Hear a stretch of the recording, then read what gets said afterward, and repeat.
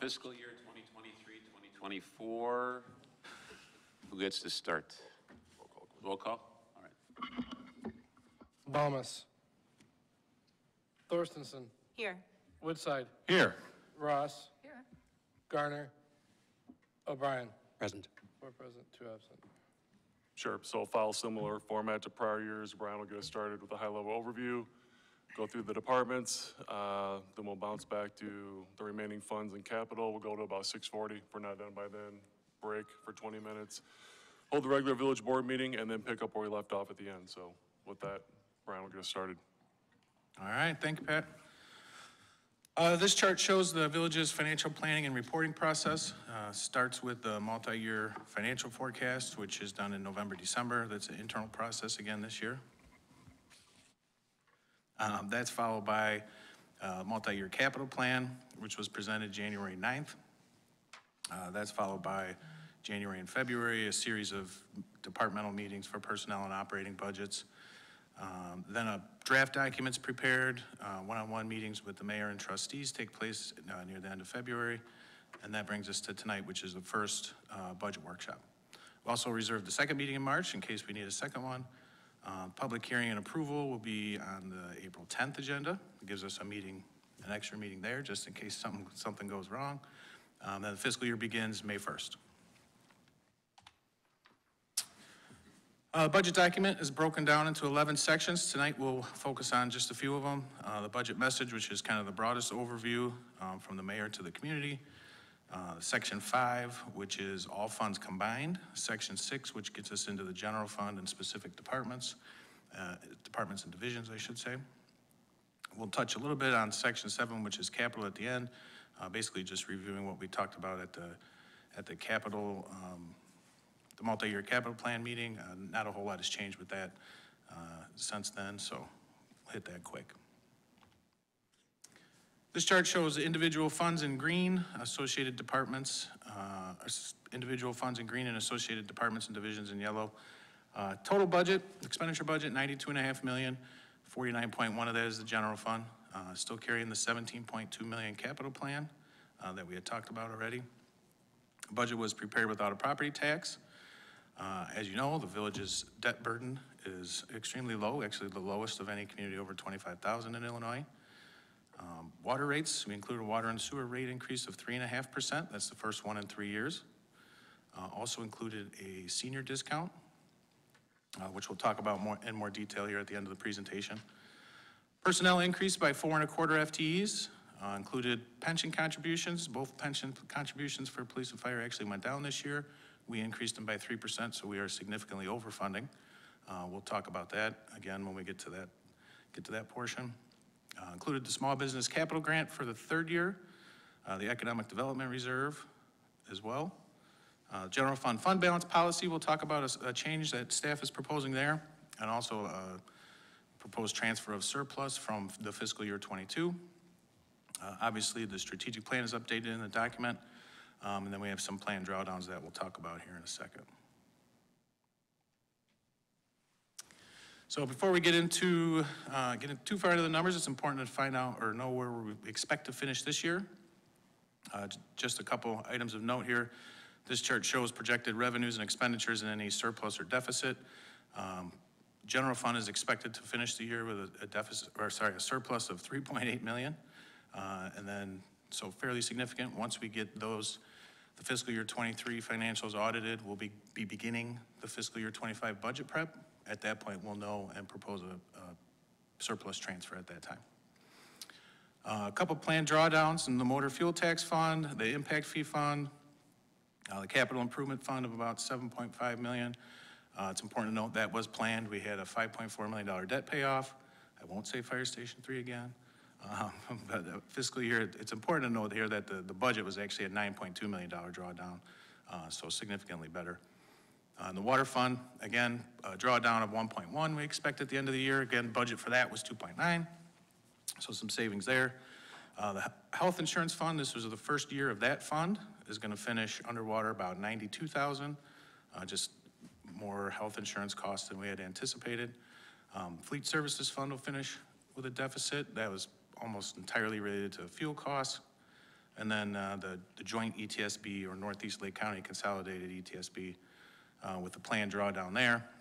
Basically, the timing of capital projects and related to consolidation, CAD replacement, things like that. So that's where we expect to finish this year. Next year, general fund is balanced. You can see the third line down there. No surplus or deficit. We're not using any reserves. Motor fuel tax, again, planned drawdown for capital. Same thing with the impact fee fund. PD restricted revenue fund. Again, all three of those are restricted as to how we can use them. So we've historically used them for capital. Capital improvement fund, this are prior year surpluses that we're continuing to draw down. Same in the water and sewer fund, 2.8 million. And then we get back down to the ETSB fund, which again is just the timing of that CAD replacement. We included funding in there for kind of worst case scenario. It'll probably be significantly less than we included in there, but I want to have the authority based on where that's potentially heading. Looking at revenues across all funds, we kind of group them into 8 different categories, total 92 million. That's up 5.6%, or about 5 million from the prior year budget. Major revenues is the largest category, overall 43.2. We'll look at that in a little more detail here when we get to the general fund, but that includes like sales tax, amusement tax, hotel, food and beverage, income tax, those kind of major revenues. Charges for service, second largest category at 20.9% of all revenues. That includes water and sewer sales, contractual agreements for fire and dispatch services, and ambulance. Investments and contributions, third largest category, 17.3% of all revenues. That includes interest income, primarily police and fire pension funds, but also general fund and some of the other funds that have a balance. Other sources, 8.5% of all revenues. This includes transfers in from other funds. Intergovernmental category makes up about 4.8. This is motor fuel tax funds, 911 surcharge, reimbursement from the joint ETSB. Again, we'll hit all this stuff in greater detail as we work through the presentation, as you hear from the department heads, and we get into other funds. Taxes, a small amount, 2.3. That's telecommunications tax, resort tax, and road and bridge tax. Fines and forfeitures, 1.5%. That's red light, water, sewer penalties primarily, and then licenses and permits, building permits, and business and liquor licenses there. Expenditures across all funds. Here we have 9 categories, total 92.5, down 2.1%, or 2 million. No surprise, salaries and wages is the largest category at almost 38%. That includes wages, overtime, pensions to pensioners. Employee benefits, 15.5%. That's health insurance, pension contributions, FICA, Medicare, those kind of expenses. Contractual services, 13.1%. That includes the road resurfacing program, water purchases from Java, primarily are the biggest ones there. Other financing uses makes up 12.4%. That's transfers out to other funds and recapture rebate agreements that we have included in there. Capital makes up 12%. This includes items in the capital plan, roads, water mains, vehicles, things like that. Other contractual category, small amount, 3.4% here. That's where we pay for liability insurance, training, radio system costs for the communication center, things like that. Supplies, almost 3%. This is fuel, salt primarily, fleet parts, meters for water and sewer in that category. Professional and technical services, 2.2%. It's primarily engineering, professional engineering for the capital program, financial services, primarily for the pension funds, investments for the pension funds, and then legal and red light collection fees. And then debt service, 0.6%, it's down 90.5%, or 5.4 million. Again, that's because we paid off promissory note last year. So the only thing remaining is the IEPA loan in the water and sewer fund. Also included $250,000 in additional principal for that debt payment, so we continue to pay that down aggressively. And again, we'll hit more detail on these as we walk through the funds.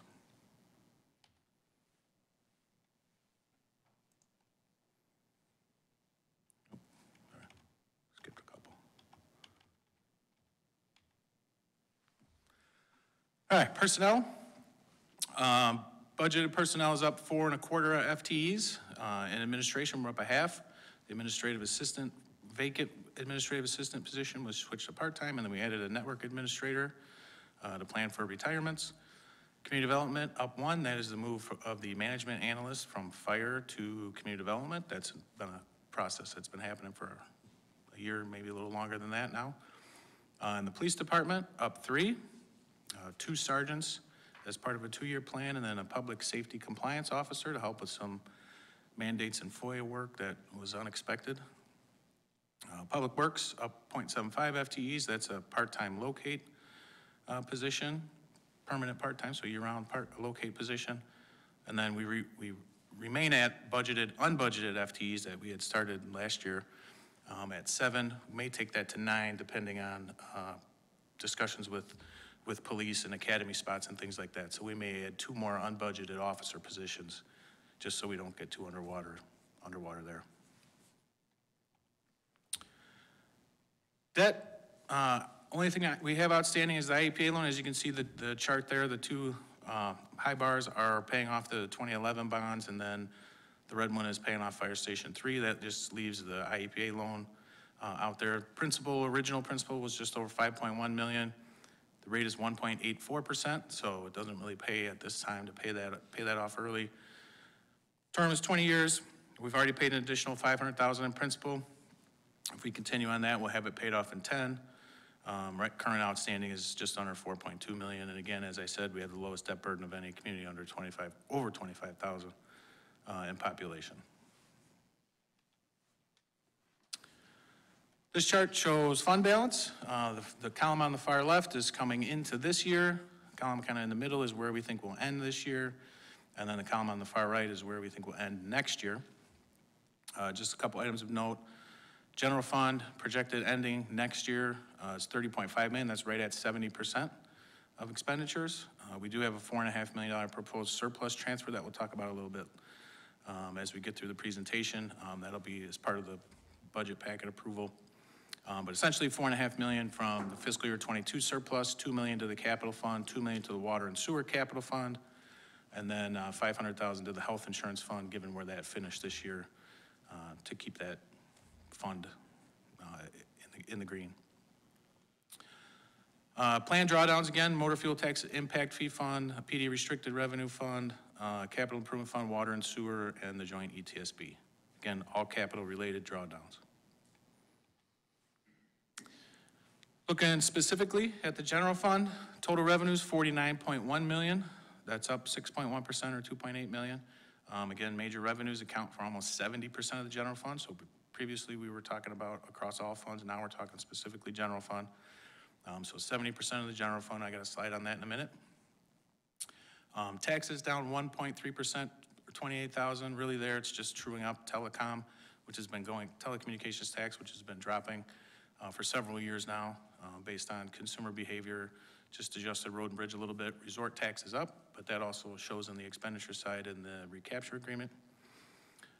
Licenses and permits up 13.5% or 160,000. We're anticipating 2 buildings for the Wood Lake project to be completed this year, so we included revenue associated with that. Intergovernmental down 75.5% or 1.9 million. This is where the category where we had the ARPA funding, 2.1 million, the federal grant funding, COVID grant funding last year, so that we will not have that again this year. Charges for service up 18.8% or 1.4 million. Primarily here, it's the GEMT program or Ground Emergency Medical Transport Program, truing up to actuals. New program a couple years ago, we didn't really know what to expect. So that has performed well, so we adjusted that budget, as well as the SRO programs, contractual increases for Warren-Waukegan Fire Protection District, and then just a general ambulance billing increase. Fines and forfeitures down 24.1% or 352,000. Here it's almost entirely the red light program.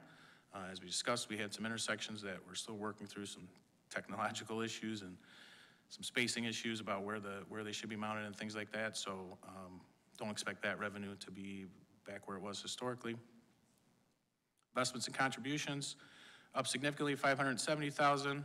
Obviously increasing rate environment, as well as police and fire pension funds. We budget for that to earn 7%.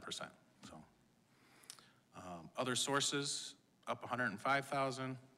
This is where we just trued up to actual, or trued up to kind of the trend for damage to village property and work comp reimbursement. So I also see that a little bit in the expenditure side that Heather will talk about, but just trued those up.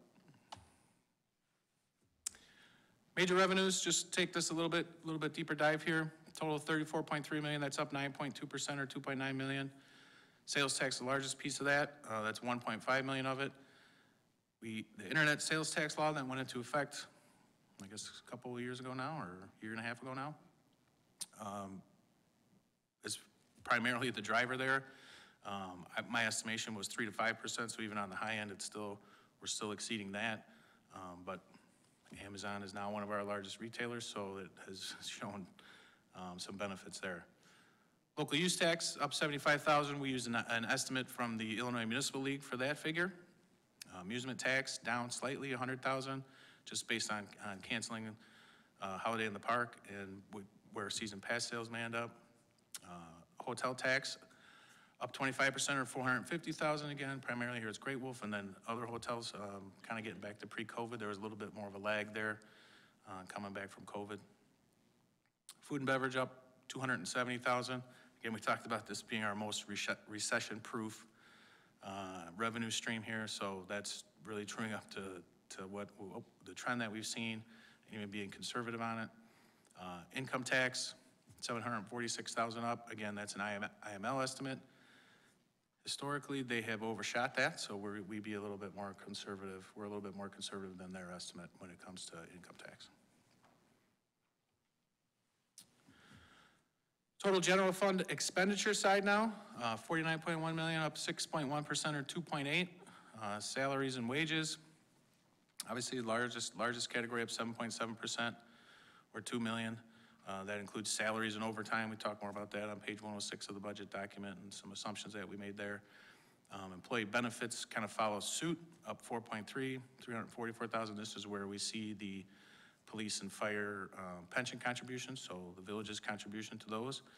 Just to get a little bit more in depth on that, on the police side, the actuarial required contribution actually decreased.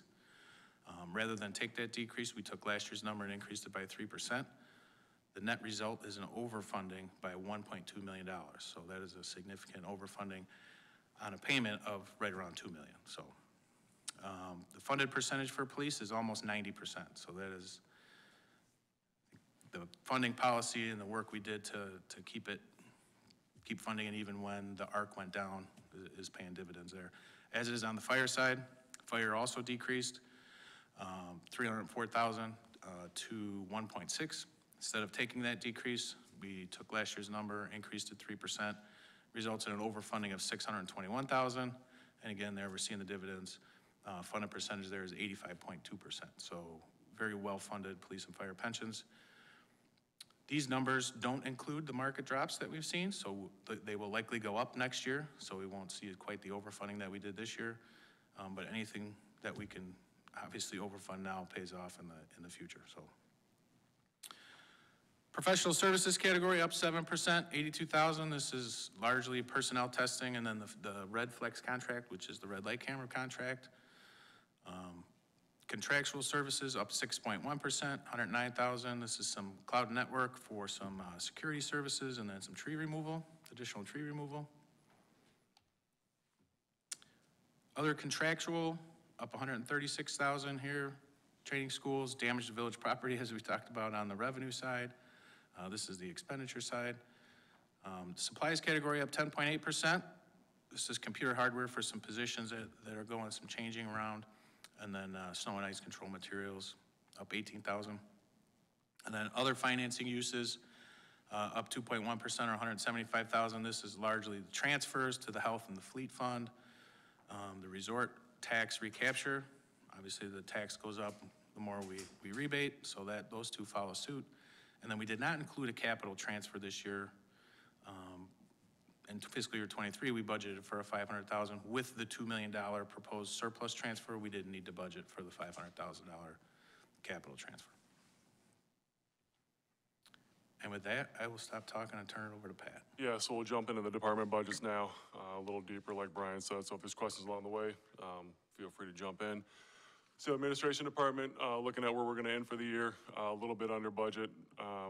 This is mainly due to our salaries vacancies. Everybody knows Donna retired. We did not fill that position throughout the year, left that vacant, spread her duties amongst staff the best we could do, which plays into next year's numbers too. Again, transitioning that position from full-time to a part-time general secretary to help out at the front desk, like Brian mentioned earlier. Also related to year-end estimates and contractuals, bank fees was over. That was just moving money around into higher earning accounts. So while the expenditure was over, the revenue that we realized covers that tenfold. So that's actually a good thing in this instance. Major project throughout the year, obviously the strategic plan update that everybody participated in, that drives a lot of the requests and resource allocations that's in the budget that you hear about from the departments tonight. Also brought a new assistant to the administrator on board this year, had some changes in the finance department. Christine worked nonstop, working to recruit and fill positions throughout the department. Chris and his team with the continued focus on cybersecurity and supporting all the technology across the departments. And then obviously Ellen and Jody, busy working on the small business capital grant program, getting that up and rolling, site visits, recruiting new businesses, working with our current businesses that are looking to expand. So a pretty busy year in the administration department. Next year, I touched on the swap of the full-time position to part-time to help with the front desk. Brian included some funding in there for the disaster recovery program. So if something catastrophic happens with our systems, they can go off-site, access our finances, keep things like payroll, accounts payable, all that rolling along so we can weather those storms. Budgeted some funding for a wage study. So we talked about that pretty heavily in the strategic plan update as far as making sure that the village is competitively placed in the labor market. Obviously, we want to attract quality candidates. Salary and benefits is just one component of that, but obviously a very important component when individuals are deciding where to apply for a job. So we want to use an outside firm to take a look at that and make sure we're where we need to be. Also, with the strategic plan, like I said, some other initiatives that are in there that we're going to be working on, additional community events. We've reached out to the Park District to talk about that as far as additional concerts in the park, and then a larger community event probably in the fall on the west side of town. Brian and his staff's going to be looking at just our revenues and how those are diversified, and if there's any opportunities there to reduce some of the reliance on such elastic revenues. Austin with communicating with the residents. We included funding for the survey, so we conducted one last year in conjunction with the strategic plan. That'll be something that probably on a every other year schedule, host a community-wide survey to continue to gather that input and make adjustments along the way. And then again, just working through HR with the number of retirements that we have upcoming to make sure that we're attracting quality candidates and that they're reflective of the community and meeting the needs that the community expects. So that's the administration budget. Switching over to the IS Division in Administration, I'll talk about some of the 23 results, and Brian will walk you through some initiatives for next year. Probably our biggest thing is staffing and development. And as we prep for transitions, the future's sitting right next to me, and the future's very bright. So in addition to that, we brought on our system administrator position, Jeff Dishno. He's now a meaningful contributor. He's working independently. He's taking initiative on various things. We also have the part-time technicians that come over from other departments. They bring both a wealth of fire and police knowledge of the business processes, and we've spent a lot of time in making sure that they're getting up to speed on the nuts and bolts and the detailed technical parts of that. And both individuals have been doing exceptionally well. It's been a huge plus for us, and we're very thankful for the opportunity to do that. Next, managed security services. We did a partnership with Arctic Wolf last year, and that's borne a lot of fruit. They monitor logs and look at events. They review the data collected, and they give us areas for improvement. Probably as many areas of improvement as we can possibly do with staffing and whatnot, but we've worked very diligently on that. And in this year's renewal for our insurance, in the cyber section of that, they were much more detailed in their questioning, and we had much stronger responses. We're not necessarily across the finish line, but I feel very good about the progress that we've made. We have regular reviews with Arctic Wolf on the team, on our side and their side. We've complemented our strong endpoint security posture with a better cadence for doing server updates and things we couldn't get to previously. Good progress on that. We've made progress on automated password management, big moves forward in multi-factor authentication, and giving users options to move files around in a secure manner, which is a big plus as well. Next topic was facilities and equipment. In the dispatch center, we started doing next generation 911 call delivery in August, I believe it was. We're the first in Lake County. We're in the first 5% statewide. I believe subsequently Vernon Hills and Glenview have been added to that list. Everybody else is going to transition sometime later this year. We have new 911 answering positions, including adding a 7th position, new radio consoles, also adding a 7th position, giving us console priority for Starcom 21, which affects the police radios, upgraded our logging recorder. We did audio-visual updates to the Village Hall, police station, sound, video distribution. Security, our video security system, we incorporated the Lake County Passage video, giving Public Works access to that real-time traffic information. And before the year's out, we'll be undertaking some work at Fire Station 1. On the CAD and RMS replacement project, the biggest application drivers in public safety, we continue to work with the Lake County group. They're targeting a first half of 2024 go live. We're taking a leadership position on that. We have really strong participation. Our part-time person, Police Sergeant Mike Mann, is a leader on that. He's done an exemplary job. One thing I would highlight with that is as we move into the data conversion phase, we're being cautioned that there's a lot of work to be done in data validation, et cetera, and a lot of man hours that will go into that on the police department staff side. But that's a pretty good summary, I think, of 2023, and I'd like to hand it over to Ryan to take you forward into the future. All right, so looking at 2024, as you can see, we've got a 13% increase there. Our major contributor to that increase is the addition of that network administrator position. This is effectively the position I came from, and we're looking to fill that once again as part of upcoming or potential future retirement.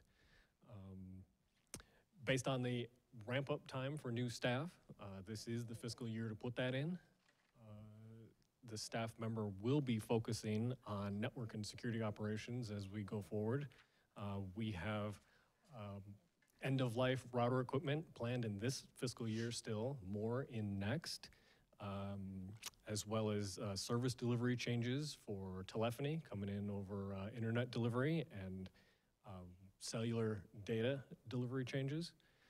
Then there's other core networking end-of-life things that we see in the capital plan that this person would be material and working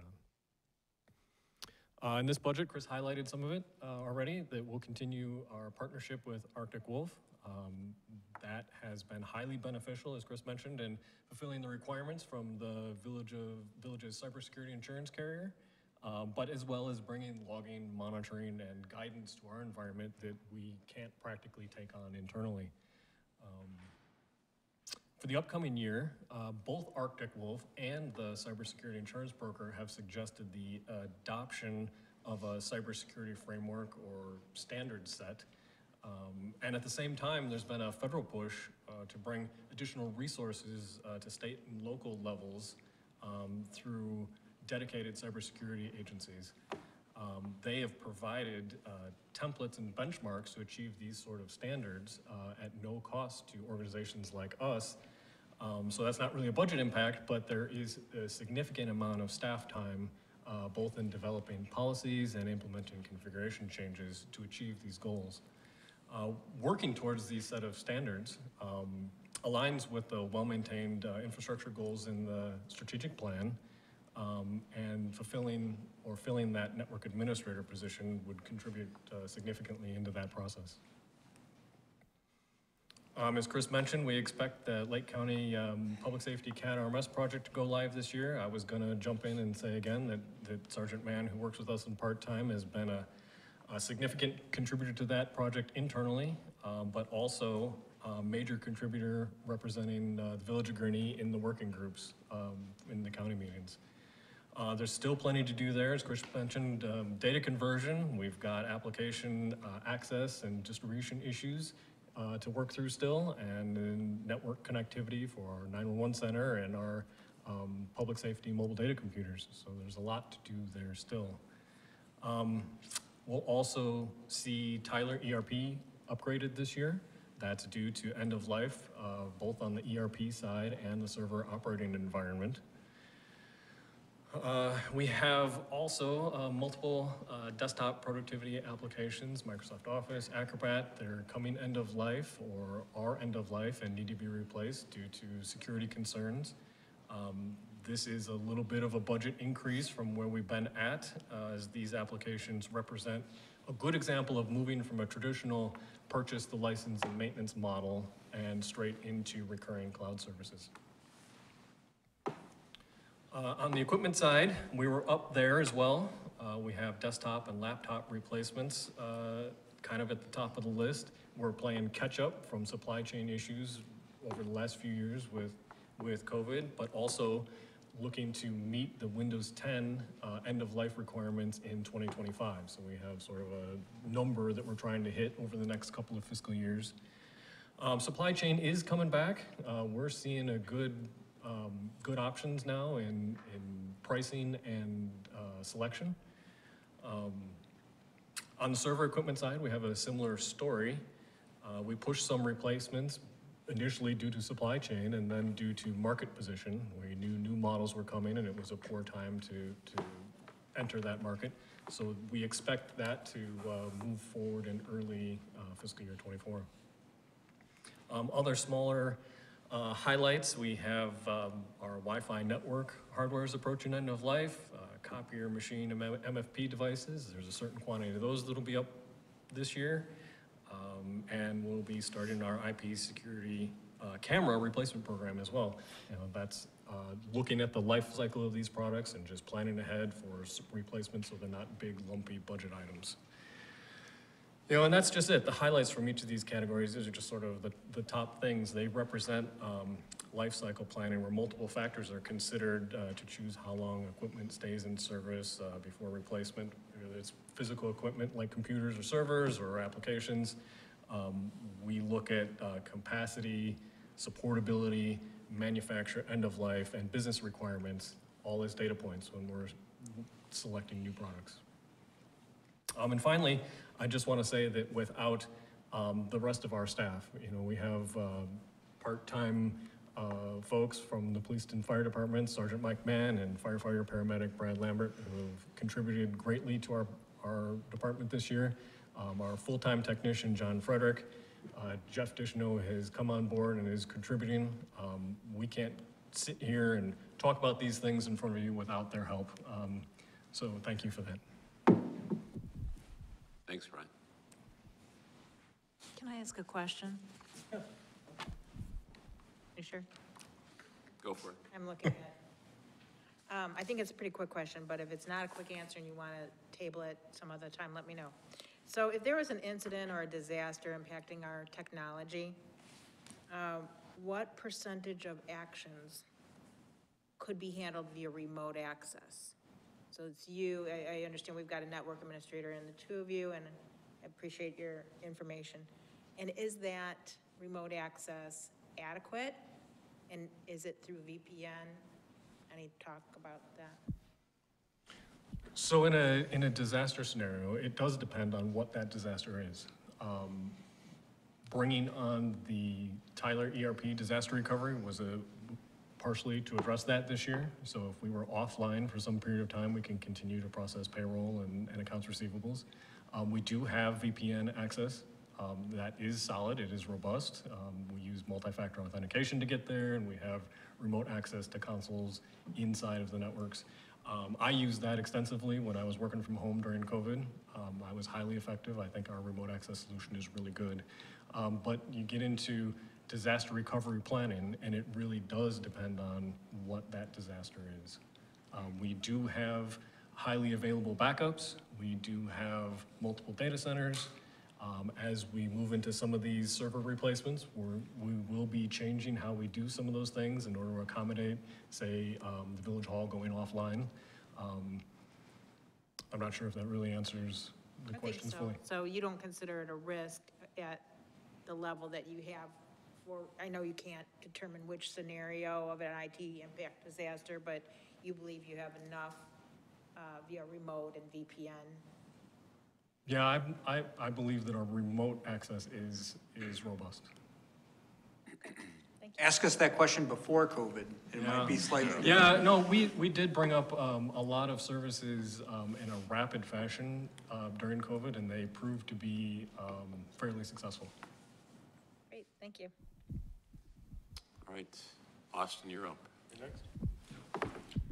So for the pub info budget, it's not the largest, but we have a lot going on because it's, really important to communicate to residents and the public and get our message out there. For the current year results, we were under budget 7.4% or 5,000. That was due to purchasing alternative software than what was budgeted. And this included Agora Pulse, which is a social media management software, and Canva, which is a graphic design software. For fiscal year 2023-2024, our budget increased significantly, 21.5% or 15,000, mostly due to a few initiatives, one of them yielding from the strategic plan being the digital community survey. This will include a lot of opinion measures that were established during the planning process. Next, we have a data-driven communication program, which includes a variety of communications in different formats and tracking engagements and how well the community receives that information. Additionally, through that, we plan to identify and publish communications off of optimal send times and viewing times. There's a tool and a program out there that will help us with these two things, as well as analyzing customer service data to assess public information needs to see what information we can get out to better serve the community. Additionally, we have some newsletter changes that are taking place now and more for next year. This includes a scaling up of certain issues just to provide more information when we need to, where we need to, as well as the change in the paper quality in the last issue and for future issues, as well as a new digital format. It's more of a program to make it more readable online for residents in the community. Additionally, under the newsletter changes, just as a budget note, paper prices have been increasing continually since the last year, so we continue to deal with that.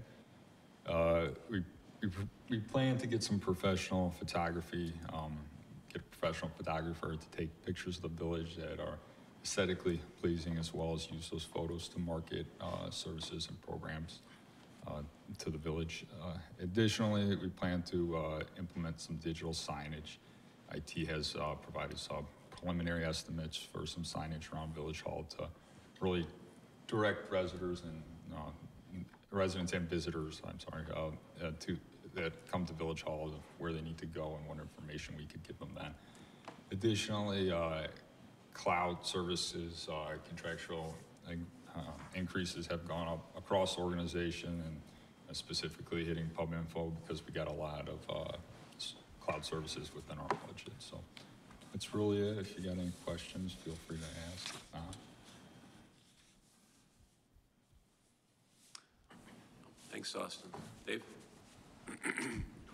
Real quick before David, we have a division with contractual, it's really village-wide obligations, and it's where we keep like our rebate agreements, recapture agreements, some of the stuff Ellen works on in here. So fiscal year 23 results, finished a little bit over budget. That was primarily Great Wolf performance. They performed better than expected. Therefore, the rebate was better than, or more than we thought. Next year, 3.1 million total budget, that's down 142,000. As I mentioned earlier, we didn't have the $500,000 capital plan, that's where this expense would be. We included some additional funding for community events, the rebate agreements, existing rebate agreements and futures that come on, resort and amusement tax recapture agreements, the economic development reserve and the capital grant program that I mentioned earlier. And then we budgeted the maximum for the Visit Lake County rebate, I guess, for lack of a better term. Contribution is probably the better word.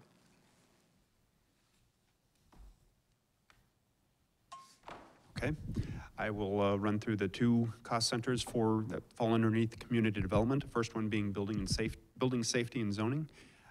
Came in just a hair under budget this year, just shy of a $1.6 million or $1.4 million budget last year, $6,000 under the budget. Highlights from this year: we were able to hire a new chief plan reviewer. He was promoted from within and then backfilled that position with a new plumbing inspector. So very pleased with both of those hires, and are both hitting the ground running. This last year we had, this last year was our 10-year anniversary for our new software system that we've had in community development, our Llama land management system. So I've got 10 solid years of good data from permits and projects and code enforcement. Ran an analysis as to the public investment into our community. Last year was the highest that we had seen. We added just under $100 million of new investment into the buildings and structures of our community. So that's a very significant number to see for reinvestment, people investing in their homes and their properties. Moving on to initiatives and the current year's, or the proposed year's budget. As discussed earlier, the management analyst position that serves both community development and economic development is moving over from the fire and administration cost centers. So that's the biggest swing in the budget for the community development department. And then all of the associated costs that go along with that, with health insurance and benefits. Basically, some of the biggest initiatives that we've got with all the new people and the new roles is training. Get everybody familiar with all the codes, all of their new responsibilities, and knowing what their roles are in their new positions, and making sure they have the adequate training that they need to succeed in their new roles. Moving over to our engineering division.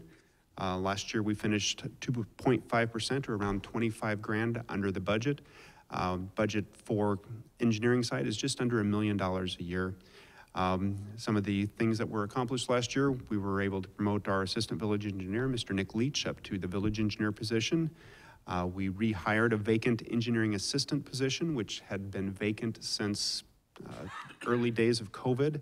And then we were also able to reinstate our intern program, which is a fantastic program to get young college-bound engineering students some good on-the-job training and experience doing some of the tasks that we need to do that sometimes fall between the cracks during the busier times of the year.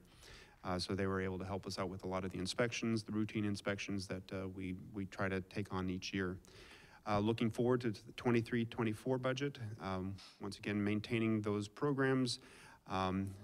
Budget for this year is just a hair down from last year of $926,000. Basically, it's timing of the salaries and the positions that came on board. Biggest category swings: we've got a tuition bump. We've got an employee looking at possible doing some more graduate level training. And then the training in schools that I talked about earlier for all of our employees, making sure that the people have the tools that they need to do their job effectively. Once again, we're going to see a very strong capital improvement program this year.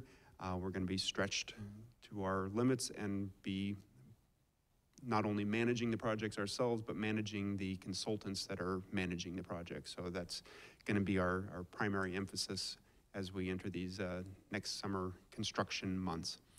And that is all I have for you tonight. If any questions, be happy to answer. Thanks, Dave. Chief? All right, thank you. Good evening. Or fiscal year 23 results. We're going to finish slightly over budget, about $27,000. Generally, that's related to testing, training, and overtime needs. As most of you are well aware, we've had quite the hiring frenzy at the police department. We've hired 26 new officers since second quarter fiscal year 22, 15 this fiscal year alone. 11 of those 15 are still currently in training, as we're still seeing about a 10-month train up from the day that they start the academy until the day that they impact the schedule. We did conduct 5 entry-level tests in the last fiscal year and a half, 3 this year alone. We did promote, or will, at the completion of tonight's board meeting, have promoted 4 sergeants, 1 commander, and 1 deputy chief. As far as wellness goes, last year I spoke about a wellness program and pushing out the Cortical wellness app. That app has been successful. It is confidential and anonymous, but it does give us a platform in their cell phones where they are able to receive any information at a moment's notice. And we've gotten really positive feedback from our staff and our some of our retired folks, because we did push that out to all of our retired members as well as everybody's family members as well. We are continuing to improve upon and offer additional wellness training. So all of our staff at the police department, both sworn and civilian, have mandatory monthly wellness training that they are participating in through an online platform that's related to the Cortical app. And then we're also implementing more critical incident stress debriefing situations for our staff to respond, or to receive additional training and counseling related to events within the community. This week, actually today, we started our mandatory mental health wellness visits with professionals, and that is where our officers are going in person to meet with a wellness professional that is related to some mandatory statutory requirements in the state of Illinois, but is also a project that we are really excited about, and making sure that we're not only providing the information, the training, and the knowledge that they need to take care of themselves and their family, but we're also mandating that they do in-person visits. That again started this week, and we'll see some more of that in the years to come. As far as leadership goes, we are still providing supervision and leadership training to all of our new supervisors. Included in that is a wellness seminar next Monday that all of our supervisory staff will attend. It is being hosted in-house. We're bringing a professional in for 8 hours worth of leadership training centered around wellness to make sure that our atmosphere, our culture, our climate is where it needs to be, so that our staff feel comfortable enough to come forward and ask for assistance should they need it.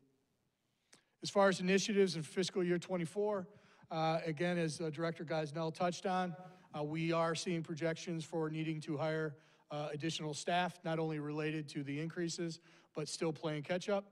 So probably somewhere in the neighborhood of 8 to 10 new officers for May, September, and January academies. Part of the proposal was the addition of some sergeants. Again, that is to get into proper staffing numbers and span of control, supervisionary.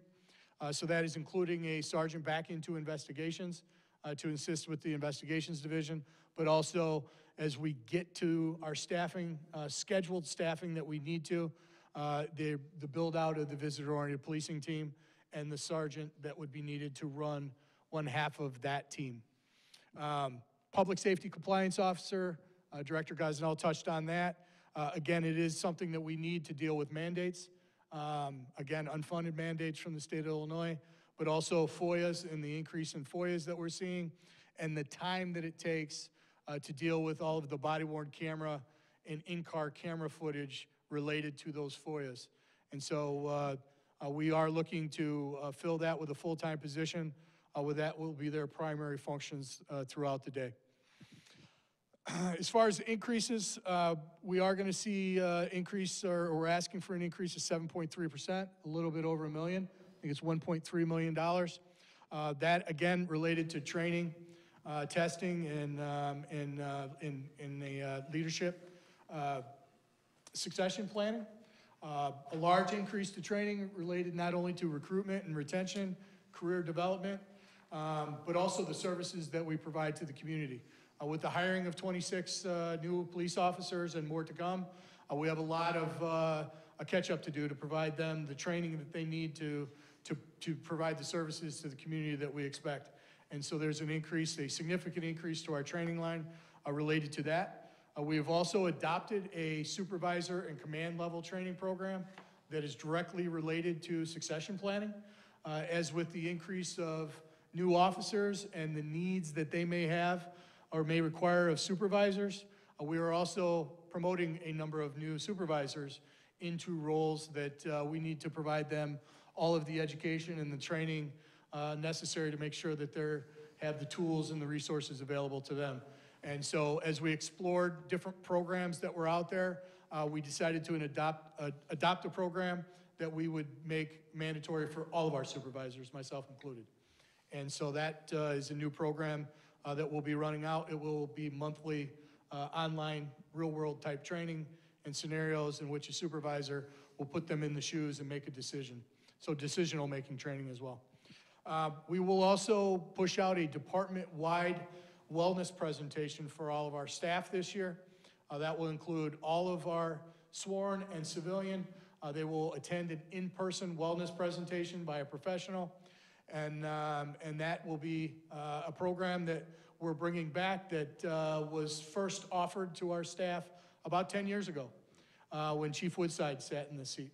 And so we found a lot of value in Breach Point, and we're bringing that back, and we'll also be offering that to all of their family members on a separate presentation on a separate day for them.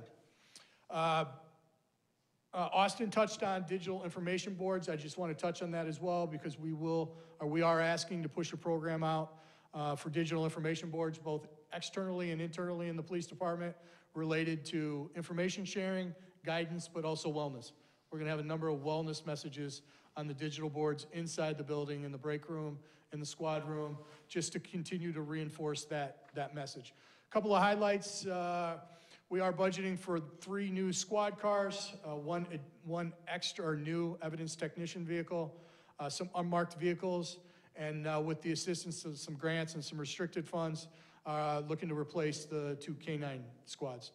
And we're also looking to update and replace our firearms and some new plate carriers, rifle plate carriers for our police officers. And then as far as investigations goes, tying into one of our pillars, some additional cameras that will assist with investigations and proactive response to in-progress crimes. So with that being said, thank you, and I'm available to answer any questions you may have.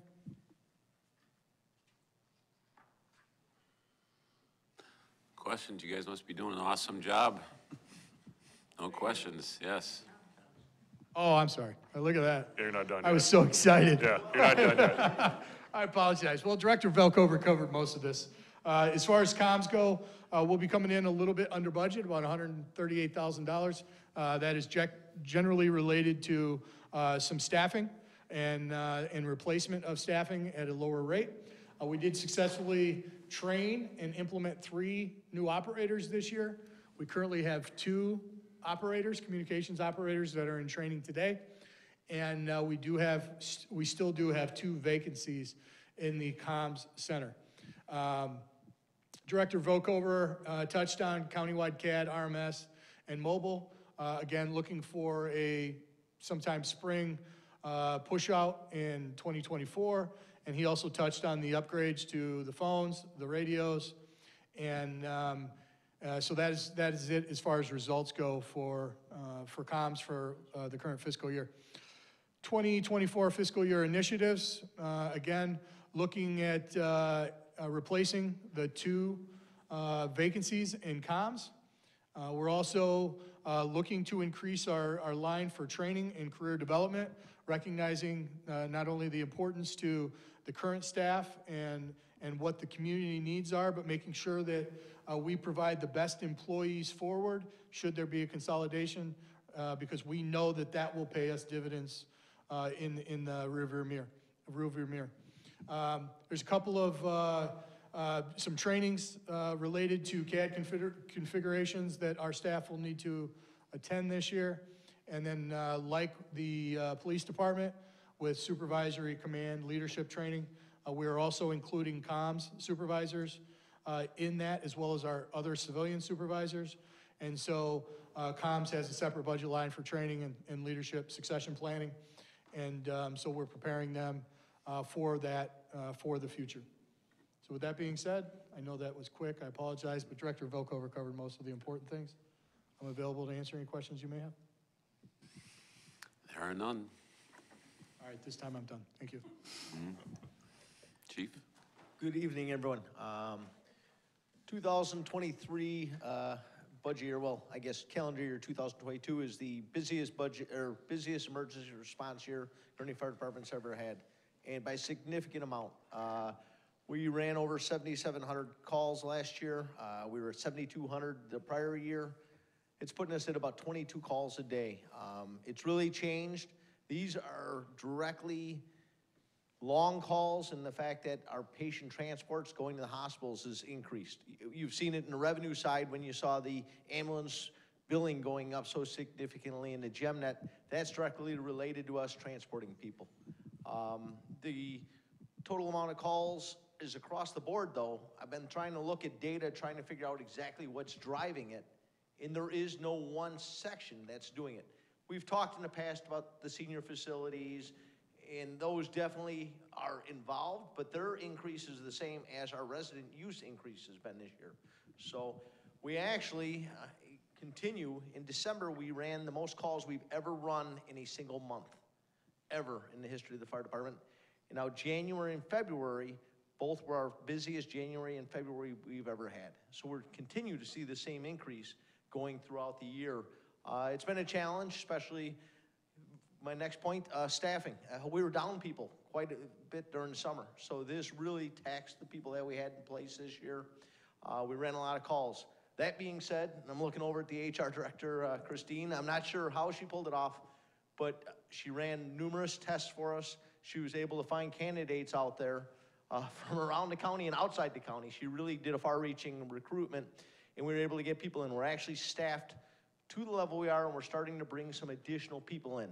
You'll see we're gonna finish over budget this year. The two main reasons: overtime the entire summer, fall, and now we're actually staffed a little heavy predicting future retirements. And we did this because there is a paramedic shortage in Illinois. During all of COVID, paramedic classes were canceled. They just did not meet. So we're seeing that with the retirements, with the stress of these positions and jobs. Paramedics are leaving at an earlier rate than they used to. With no new paramedics, we're definitely seeing this demand very challenging. We're bringing people in. We're hiring people that have very little experience. It's definitely driven our training in allowing them to respond as second responders on calls. It's taken a longer time to bring them up to speed. So it continues to be a challenge. We are about ready to recruit again. I shouldn't say we, Christine's about to recruit again on our behalf, run another test for us. Next year we're predicting 4 to 6 openings, so we'll continue. Next year, some of the big initiatives we have, we've been talking about this one for a while, the deputy chief. We will be putting a deputy chief in place this summer. It came down to the Fire Station 1 project, which was approved a couple board meetings ago. That's allowing us to add an office, put it in a position there. That's going to allow us to continue with our succession planning, bring that person up to speed, carrying some of the workload up there. And the loss of Jody's position, she continues to do, even though she's stationed here at the Village Hall. Lots of work, lots of busy work, and I really appreciate it. She's looking forward to handing that off because she's doing 2 jobs at this point. And as soon as that deputy chief's in place, we'll be getting a lot of those tasks hand off. As well with the Fire Station 1 project, one of the big parts of that is, we talked about it, is the new bunk room at Station 1. This is a big direct correlation. You know, Chief Smith talked a lot about wellness. this is directly to it. This is the ability to be in a room where you're able to get a little better rest, better sleep, some privacy, some time by yourself. When you're in a station with 7 other people, it's hard to find that time, sometimes for your wellness, have an opportunity to be by yourself. These rooms being in there and the quality of sleep increasing directly goes to the wellness. The other things we have in front of us I talked about is the new hire, and we have promotional testing. That's part of a state statute. Every 2 years, we have to do promotional testing. That's a large driver of our increase in our budget there. Part of the new hire, as well as ongoing, we do annual wellness physicals. Every employee does meet with the doctor, both on a medical and a mental health wellness check. We do that annually. That'll continue on. That's budgeted for. The next big challenge is with all these retirements, we've lost a lot of our specialized rescue teams. Last year we focused on bringing people into the hazmat team countywide, and we got hazmat. This year we're looking at the 5 disciplines of structural collapse, below ground, trench, high angle, and this is going to allow us to bring 6 team members here. This is training that they're going to do above and beyond outside work. This allows us, especially with having Six Flags Great American in town, we've been unfortunate a couple times, rides have been stuck high. It allows us to go up there, be able to secure the people and bring them down. This is also as we continue to have projects around town where people are digging and doing trenches. This gives us this special training. We're fortunate we've always had these in place. However, the retirements has really drained these teams. So our status will be back up to 6, which we consider full staffing at that level. So with that and all the officer training and everything else that will continue to go on, we have a definite increase in that area. So that's the excitement in the fire department next year. Come on, John, act excited then. That's right. All right. Heather? All right, thank you, guys. I will be talking about the Public Works Streets budget first. So ultimately, we ended up, fiscal year end, up 1.0% or $42,000. We maintain pretty much everything in the village that you travel on, drink, or, you know, anything in between, but I'll focus on streets first. So we always continue to maintain the level of service, whether we have a strong budget or a decreased budget due to COVID. We continue to maintain street lights and signs, storm sewers, potholes, curbs, sidewalks, trees, ditches, landscape medians, just to name a few. This season's snow and ice control totals as of March 1, 13 events, 2,400 tons of salt, I'm rounding here, 28,000 gallons of liquid de-icer, and all of that just to battle 26.5 inches of frozen water. So, but we got it off the roads and kept it safe out there. Some of the initiatives that we completed this year, we got some new village signs made, so those will be installed when the weather gets better. We didn't want to put them out right before snow season. We relocated the transformer that was over by Almond and Data, so it was no longer in a strike zone. We also installed the LED lights in Aberdare, and the poles have now arrived, so we'll be installing the decorative poles there as well, just to name a couple things that we did. For 2024 initiatives, we're up 6.2% for our budget for next year. We've had a lot of personnel changes, as have been mentioned. So we had 3 retirements this past year, and when we have retirements, it allows people to kind of move. So if there's a retirement in streets, utility is offered the opportunity to move over. So a lot of people took that opportunity. Actually, all 3 positions were filled internally by transfers. So then we had some utility positions to fill, which I can talk about later. We also mentioned the part-time utility locator position. So I think that'll help offset some of the stress to staff that happens in the summertime with respect to workload. And that'll be split 50-50, the funding on that, because not only will they locate underground utilities related to water, they will also be locating electric and storm sewer, which relates to streets. Increased budget items for this next year include tree trimming. So we're implementing the standard, or trying to meet the standard of trimming every tree once every 6 years. In the past, we've trimmed whatever we could afford within the budget. But we're trying to move to a more systematic approach. As our trees get larger and larger, we're going to have to spend more and more money as their diameters get bigger to keep them in good condition. We're continuing with the emerald ash borer treatments, as well as the 50-50 Parkway tree planting program. Building maintenance costs continue to rise, as they do, I think, everywhere. So our buildings has hit and exceeded the 20-year mark, and we have HVAC and garage overhead doors and everything that needs some maintenance or replacement, so they don't all go bad at the same time.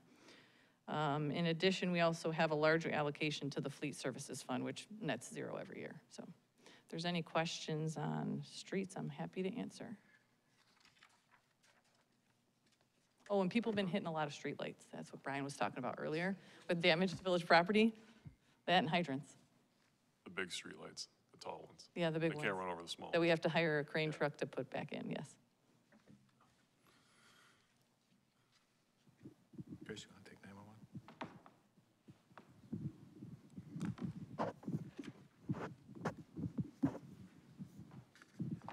So taking a look at the 911 budget, 911 fund budget, for what is planned for next year, probably worth elaborating a little bit on the Lake County CAD RMS project.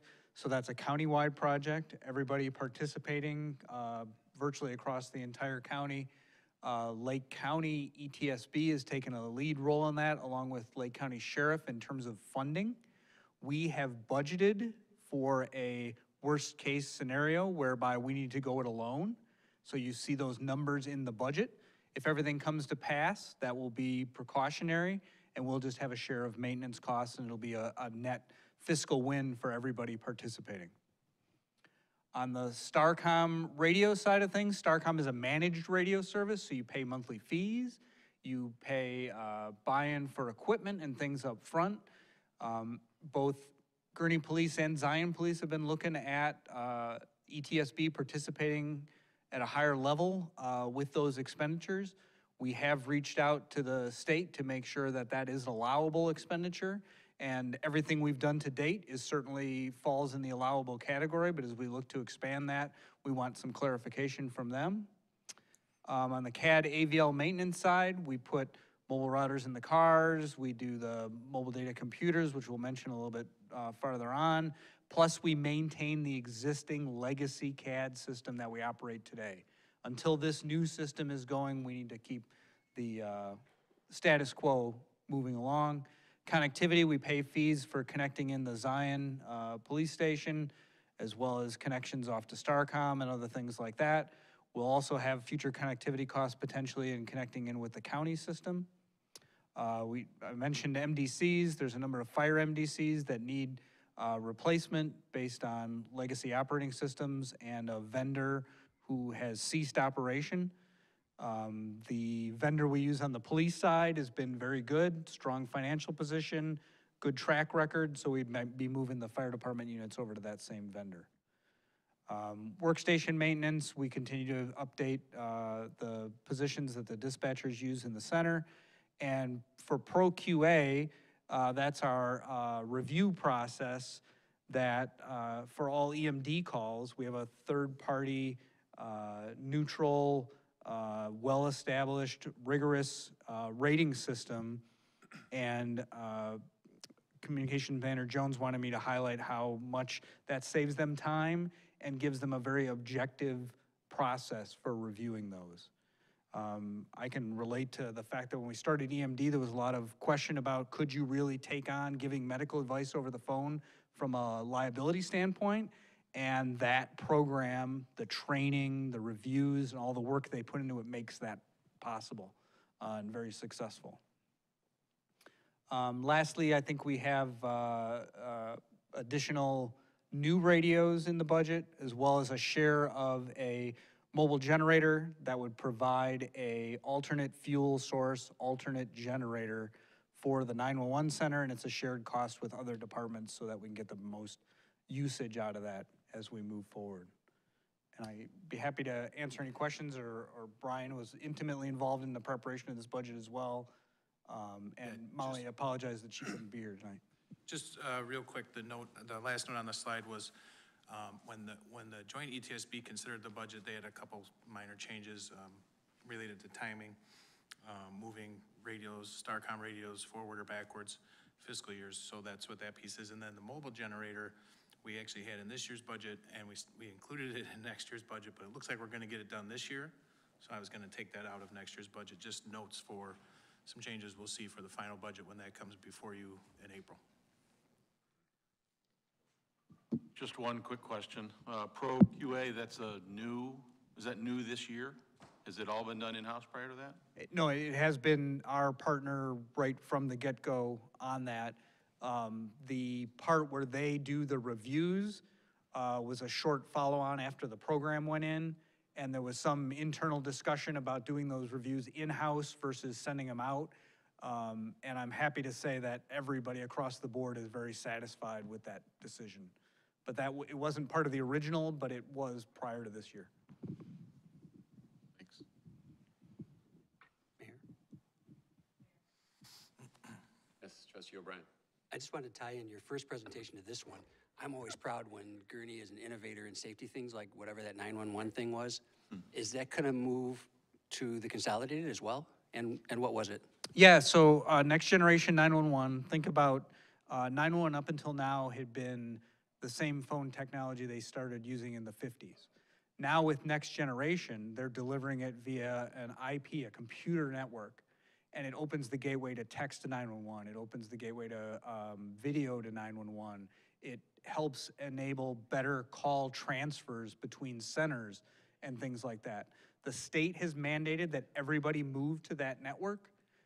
They were hoping to be farther along than they actually are at this point, but we fulfilled our obligation and we're ready on time, had everything lined up to move. That hasn't been the case necessarily statewide. In my humble estimation, they'll be lucky to get everybody moved over by the end of 2023, but they are obligated to get that done legislatively and through the statewide 911 administrator's office. But it's really moves them from the past into the future for how those 911 calls are delivered. It makes it more robust, it gives them more capabilities, and it absolutely will be on day one in the consolidated center. There's no question about that. Great, thank you. Can I just do a carry on to that? Because you know I always like the next gen discussion and texting. So are we able to implement it in Gurnee before Lake County? So our equipment is ready to receive text 911, but we are Waiting on following along with the state. They will provide the text control center functionality that really makes that ubiquitous. You have a few pockets in Illinois that are doing it now, but they went and did next generation 911 on their own prior to the state. There's some opportunity to do that, but the state is currently awarding that contract for their half of it, so to speak, and we'll follow on closely with that. We want to make sure that not only we can do it, but all our other partners in Lake County can, and I think it was probably the best path to work with the state rather than going our own on that. I don't know that it would have saved us a lot of time. Our equipment wasn't ready until this past summer in August. Does that address your question? Thank you. Thanks, Chris. Real quick, we'll just hit a few funds here. A lot of this stuff in here we've talked about in the discussion already. Motor fuel tax fund, total budget next year, $2 million, down 14.7 or 345,000. Again, these funds are restricted for use on street resurfacing. Also included in here, not next year, prior years, is some Rebuild Illinois, which is the Illinois Capital Plan funding that was built up that we will be spending next year. And then we still get high growth funding, which is based on where your population moves, you get a little extra. It's not significant, it's like 25,000 a year, but we still do get a little bit of money for that. Again, all restricted to street resurfacing. With CPI moving where it's at, we're using this every year. You know, when there wasn't much change year over year, we could delay it a year and save some staff time on paperwork, but year over year now being 5-7% difference, it makes sense to spend it as soon as you can. Impact fee fund. Again, this fund really only probably has another year to go before it's drained. This was impact fees from new development that had accrued over time. We have been slowly pulling money out of it to offset stormwater management, sidewalk programs in the capital plan. Doing the same thing this year, 150,000 moving to the capital improvement fund. At the end of the year, we'll only have 268,000 in there, so I guess it'd probably be one, at the most 2 more years before we can close this fund. PD Restricted Revenue Fund, Chief Smith talked a lot about what's in here. 326,000 total. This is another one where we'll have an adjustment for the final budget that I'll touch on. But 326,000 total, that's up almost 100,000. He talked about the K-9 vehicles, partially grant funded, unmarked vehicles, duty weapons, plate carriers, K-9 training and supplies, and then the adjustment that I'll have to make for the final is just adding the flat cameras in there. That was just an oversight. We got our signals crossed on who was entering what when we were doing the budget. So I will make that adjustment and point it out when we get to the final approval. Capital Improvement Fund. Obviously, this is the majority of our non-water and sewer capital plan, 9.6 million total, down 5.4 from last year. That's largely due to the debt service for Fire Station 3 was paid out of here last year. Biggest revenue source is the 50% of the home rule sales tax. The debt service we paid off last year. And then included in this fund from the capital program is the transportation system, 5.9, stormwater management, 300,000. We transfer vehicles and equipment out of here for police and public works. We transfer that to the fleet services fund. Technology, 818,000 in here. Buildings 1.1, the big one there is the Village Hall HVAC. That's coming up this year. That's a two-year plan for that one, but that's the big thing in buildings this year. Golf course fund, really just a placeholder here for anything that might have to be done on the clubhouse. 25,000, cut it in half from last year. 3 years ago, maybe 4 years ago now, we started to put the amusement tax generated at the course back into this fund. That's going to pay dividends when we start the irrigation system talk probably next year or the year after. That's one of the big ticket items that's going to come due here pretty soon. So that conversation is forthcoming, but at the end of next year, it looks like we'll have about 370,000 in here from that amusement tax accruing in there. So we'll have that as part of that discussion. And then just to note that the Golf Visions contract, the operator of the course, was extended through November of 2028 recently. Water and sewer fund, we have both operating and capital discussed here. So 2022-23 results, we were under budget by 13.9% or 1.7 million. The big thing here that we're excited about is the meter reader changeout program, or what I refer to as the Orion changeout program. So if you recall, during 2020, there was a chip shortage, right? So we didn't get any of our devices pretty much on time when we ordered them. So they all came late. We got a few in before the end of last fiscal year, and we got the delivery, the rest of the delivery, and then this year's delivery all installed in the 1 year. So we're pretty excited about that. That gets us over 50% installed essentially in 1 year. For other projects that were done this past year in engineering that used some of these funds, there was the Lawrence water main replacement, the new water main connection that went underneath Route 21, the sanitary sewer televising for Lawrence, Waveland, and some areas in Stonebrook. We also had some water and sewer extension that took place over on Juniper. This past year, as I mentioned kind of earlier, right, so there was 4 people that got hired in utility. So in addition to the 3 people that were hired the year before, that makes 7 out of 10 new maintenance workers in the utility division. So one of the things we did, which we hadn't done in the past, was we posted to hire people with experience. So typically we're civil service, right, driven, so we hire people with no experience into public works, but for this one time we hired 2 individuals, got really good talent, and so now we're able to train up some of those newer people with people that know about utility installations. Let's see, for next year, like I said earlier, we're looking for that part-time utility locator. I want to keep them on staff year-round because I feel like if you don't know, if you learn where our utilities are just for the summer, and then a different person comes back next year, they're not going to know where our utilities are, and so we lose the benefit of having the position filled. So I think that'll be a good thing for our department. It'll help offset some staff because in the summertime, there could be 2 people full day, all day utility tickets, and they could be doing more productive utility work. We also have, they'll offset the surge, they'll stay on target, they'll be vested, they'll be able to, in the winter months, then try and find locations that were off, right? So say they were out doing a locate and they noticed something was in the wrong spot, then they can come back in the winter and update GIS and things like that. So it'll be full circle, helpful not only to people in the office, but also those calling in tickets.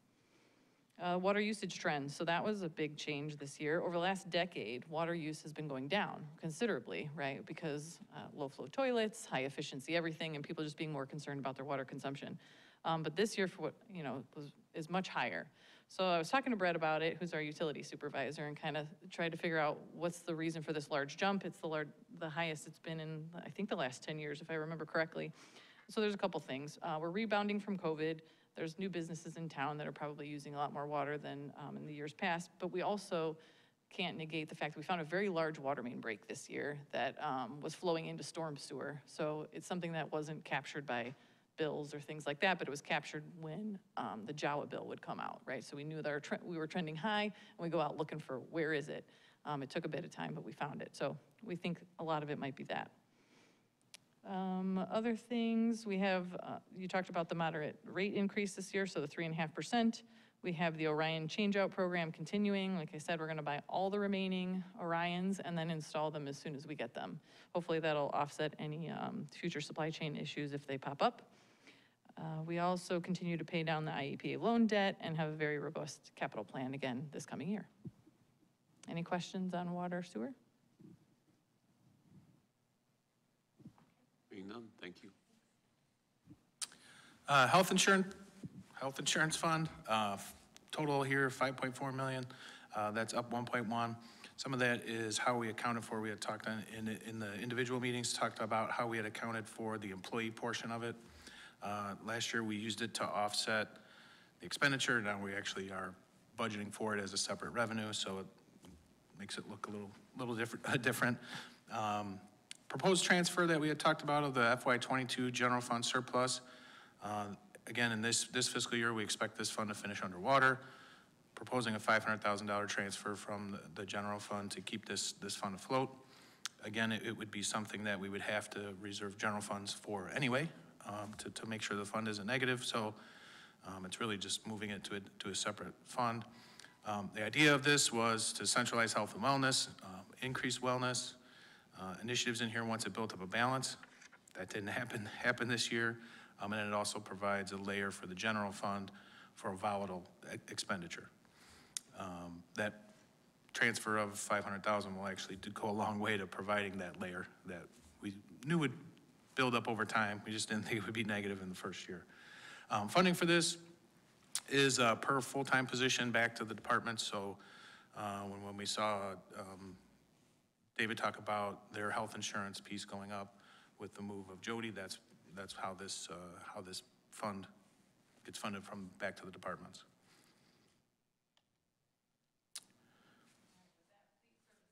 Next. So in fiscal year 23, we ended up over budget by $90,000, largely attributed to fuel costs.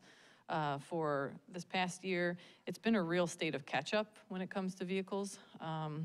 We try to find and order them. There's certain people that don't have them, so it was a bit of a struggle. We were able to procure, or at least track down, 3 Tahoes in Iowa.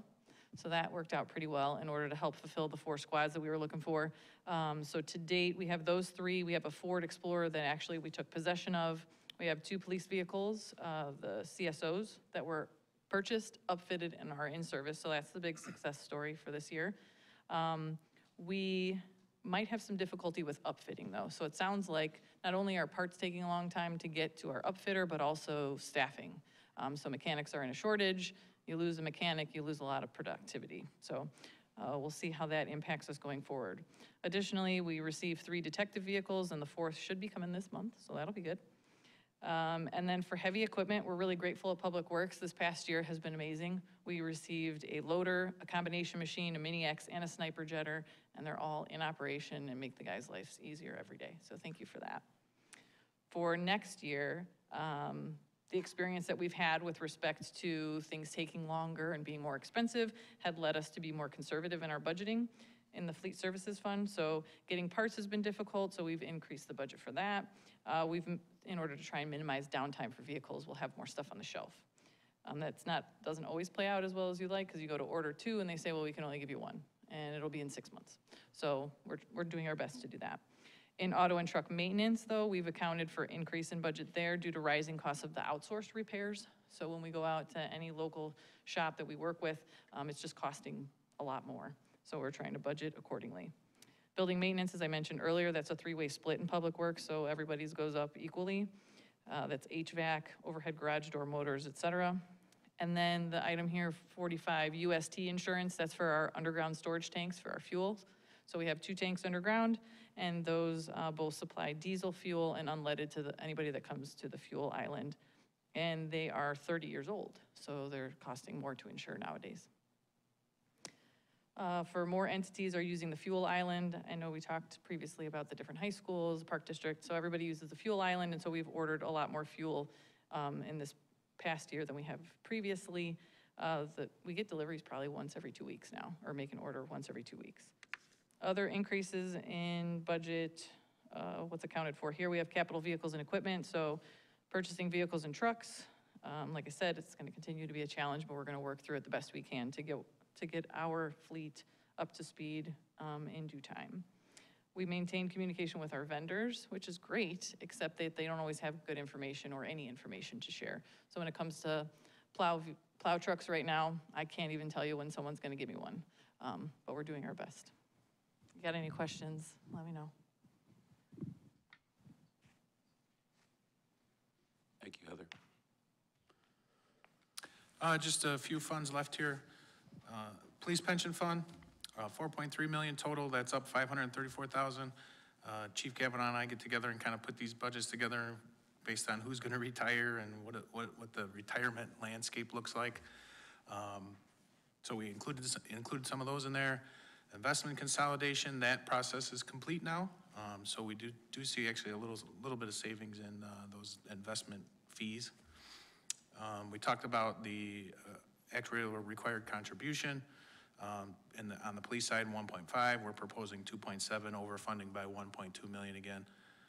We expect that ARC number to come up next year once the market losses start to come into play when they go to calculate that over a 5-year average is how they do it. So expect an increase next year, so it won't look this rosy forever, but still a significant overfunding of 1.2 million, and it shows in our funded ratio of almost 90%. So. On the fire side, same process, 2.8 million total, 372,000 increase. The investment consolidation, and here the ARC is an overfunding of 621,000. And again, that shows in the funded ratio of 85.2. ARC is calculated with the same assumptions for both of these, so we will see the same increase because of the market losses that we saw in next year's ARC when that is calculated by the actuary. Last fund to talk about is the joint ETSB, or Northeast Lake County Consolidated ETSB.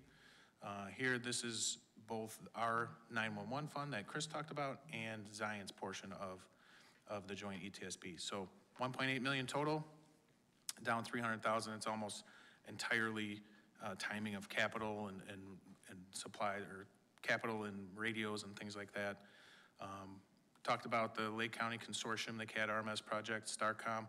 Chris touched on maintenance of those and user fees being included in here next year, assuming we get that approved and get the go ahead. Pro QA maintenance, a lot of maintenance for software in here, and then those final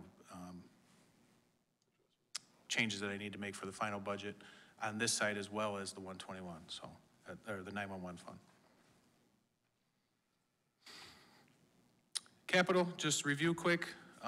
Capital plan 17.2 million, transportation system 7.9. Got a note from Nick today that prices came in good. We actually are going from 5.5 to 6 resurface and a $500,000 reconstruction. Or half a mile. Half-mile reconstruction, 6 miles of resurfacing. Exactly what I said. No, I'm just kidding. Thank you. Dilly's pedestrian path and sidewalks included in there. Buildings and improvements, 1.4 million. Village Hall HVAC, Fire Station 1 that Chief Kavanaugh talked about. Heather touched on the roofs and the material bins. At the police department, the fire suppression and HVAC, which is every year and every year chasing that need. Water and sewer, 3.6. We got the Old Plain water main. and the Hunt Club and Washington intersection on, actually, that's on both the streets and the water and sewer side, so. Vehicles and equipment, 2.2 million. Again, we touched on these, 3 squads, 3 unmarked, 2 K-9s, evidence tech vehicles, some of that's coming from restricted funding, and fire, ambulance, and 2 command vehicles, 2 plow trucks, a bucket truck, pickup, a locate truck, a mobile lift, and a floor machine in Public Works. Jump in if I left anything out. I think I got them. On the technology side, 1.8 million. Director Velkover talked about incident response services, and then we see the 911 stuff in here as well. And then obviously Village Hall audio and video. And then stormwater, just 300,000 there. I think that's televised primarily and spot repairs, but. So after that, it's just general fund balance policy and the senior discount. You want me to go into those quick? Yeah, you can, I mean, they're both review, so. Yeah, sure, run through. just review. So we had talked about this a couple times, a change to our general fund balance policy. Looking at changing it from the current, which is 35 years, 35% of the subsequent year expenditures, to a range of 60 to 65%. If you look at the chart is 10 years of fund balance history. The green line is the 65%, red line is the 60%, and the black line is the current policy. So as you can see, we've held in fund balance significantly more than our policy. So really just trying to true the policy up to historical. It also lines up with where similar AAA rated communities have their policy, and allows staff to look at it from the standpoint of upper and lower limit. Anything above the upper limit, we can talk about transferring, using for capital, putting it to use, paying down debt, things like that. Anything below the limit, red lights flashing, we got to take action. So you can see the only year that we actually hit the lower limit was the COVID year, which we initiated the fiscal contingency plan and had those actions in place anyway, so it worked exactly how it was designed. Proposed next year transfer, like I said, 4.5 million, 2 million to capital, 2 million to water and sewer, 500 to health insurance. The projected fiscal year 23 surplus would be about 3.8. Based on this, on the timing of how this works, we would wait until we know what the fiscal year 25 budget's gonna be. We'll have, at that point, we will have audited fiscal year 23, and we'll know what we need, or what's over that 65% that we can do. So there'll be like a 2-year fiscal year lag between surplus and the 65 upper limit.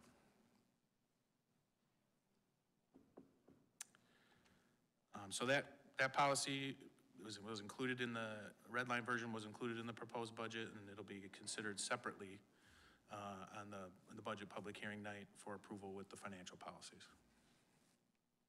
Any questions on that? I know we hit this a few times already. Senior discount, I just wanted to review this prior to the formal approval of the budget. So, I don't know, maybe 6-8 months, a year ago, staff was asked to research a senior discount. We looked at 8 communities. On average, it was about $133 a year. A couple different setups.